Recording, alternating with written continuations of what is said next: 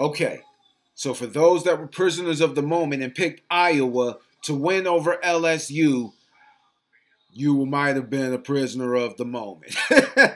No, I'm just kidding. I understand why you may have picked Iowa, but seriously, LSU gets the victory. They win big over Iowa, 102-85. Caitlin Clark finishes with 30 points, while Jasmine Carson finishes with 22. LaDasia Williams added 20. Angel Reese added 15, while Alexis Morris had 21. It was an all-hands-on-deck and a team moment, actually team play, that led them to this victory, man. I knew LSU was going to be nice in the tournament. I picked Tennessee because that's my lady squad.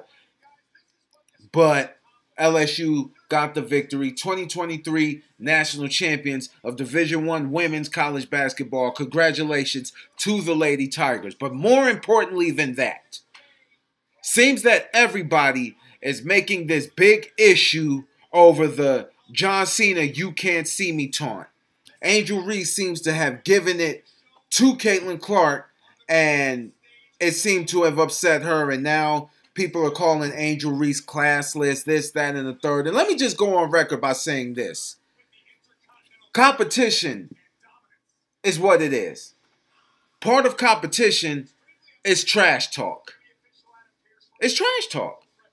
Whether or not you want to admit it, whether or not you agree with it, it's trash talk.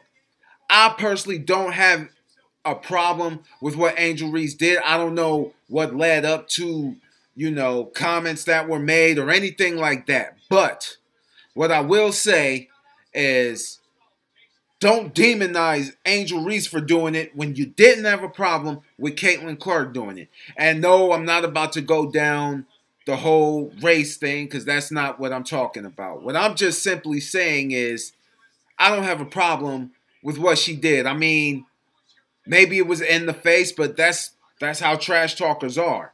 Don't knock Angel Reese for doing it. Do we knock Reggie Miller for what he did?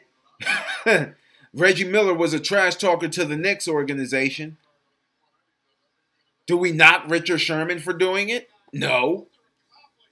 So don't knock Angel Reese for doing it. I mean, those are just a couple of examples, but I personally just don't have a problem with it. I think, like I said, trash talk is a part of the competition, getting inside your opponent's head.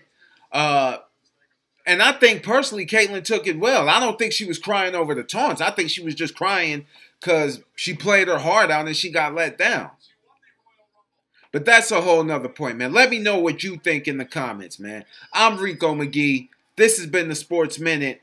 And as always, we'll see you in a minute.